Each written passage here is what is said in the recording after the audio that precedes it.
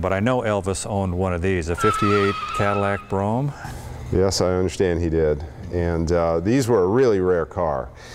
In 1956, Ford came out with the Continental Mark II, which was a hand-built car, and General Motors would not be, you know, one-upped. So they came out with the Brougham. The Brougham was a hand-built car, not on a production line as such.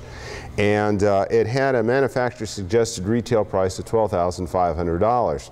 At that point in time, you could have bought the next best Cadillac, Oldsmobile, Pontiac, and Chevrolet for less than $12,500. In fact, some homes cost less than $12,500.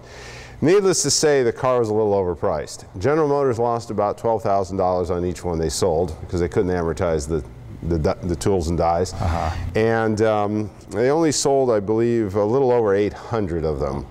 Of which this is a 1958. The 57s and 58s, the only difference is tri-power in the 58s and dual quads in the 57.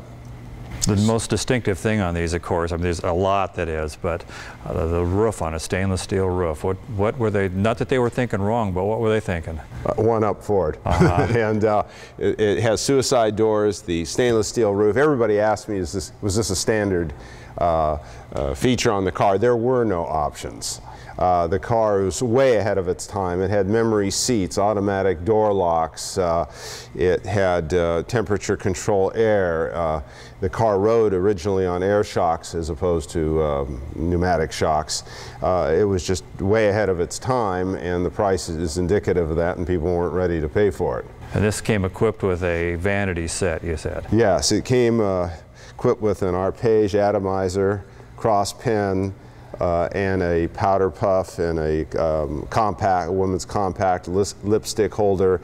And then you open up the glove compartment, and it's you have these magnetized cups, brandy cups, that will sit on there. I guess that was before DUIs were not in fashion.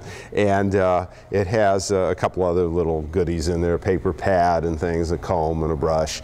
And this was, today, I mean, that makes the value of the car, is if you have the vanities or not. We're talking for the shot glass and for the pen and for the makeup thing or whatever, like $15,000 to $25,000, right? Yeah, depending on their condition. Yeah, it's a lot more than you would think for just a couple little doodads that fit in the car. Performance on this, were they still, like the last one, just kind of a luxury, take a while to get to the top end, or were they thinking anything different on performance on this? Well, it's a heavy car to begin with, and I think that weights it down, and so it's not a 0 to 60 in 4 seconds. But once you get going, it's a real smooth, quiet car.